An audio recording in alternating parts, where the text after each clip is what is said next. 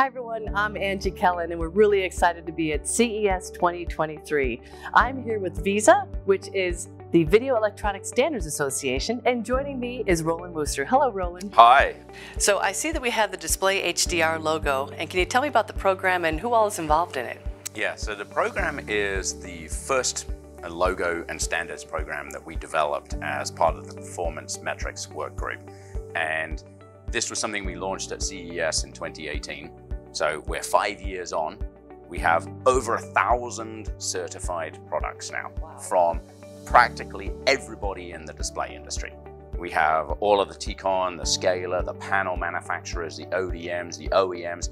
Practically everybody is involved, and we have a tremendous wealth of products now. Well, Roland, looking at all these monitors outside of size, what's different about them?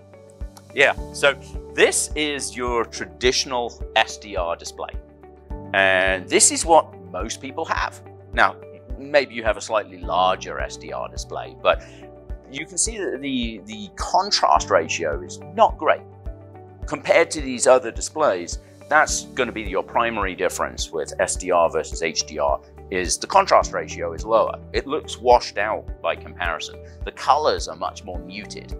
The highlights, it doesn't represent the highlights and the specular reflections that you see in real life. That on these displays, they do a far, far better, far superior job of representing specular highlights and reflections and make it look much more realistic. And so we have a number of standards up from a 400 level up to 1400 level within the program. So Roland, if I was to be a consumer and wanting to buy one of these, which one would be appropriate for me? It would depend a lot on what your application is. If you were a gamer, I would suggest the 600 level is a great level to start looking at. It provides local dimming. It has a fantastic color gamut. It's got 600 nits of luminance, which will be a lot more than your SDR display. It's a good price point. And I would say it's the perfect place for a gamer to start looking. If you're a content creator, and particularly if you're doing content creation, video content creation, I would say as a consumer, you should start looking at the 1000 level. There is a price premium, but if you're doing video content creation, you have to grade HDR video content at 1000 nits.